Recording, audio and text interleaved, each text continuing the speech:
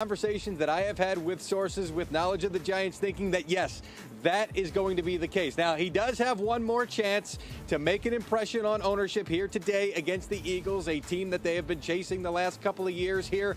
I'm not sure that it's going to matter here. I believe that Shurmur will be done as the Giants coach as soon as tomorrow. As for General Manager Dave Gettleman, Ian, I'm not hearing a whole lot that leads me to believe that he is going to be dismissed. I would agree with that, Mike.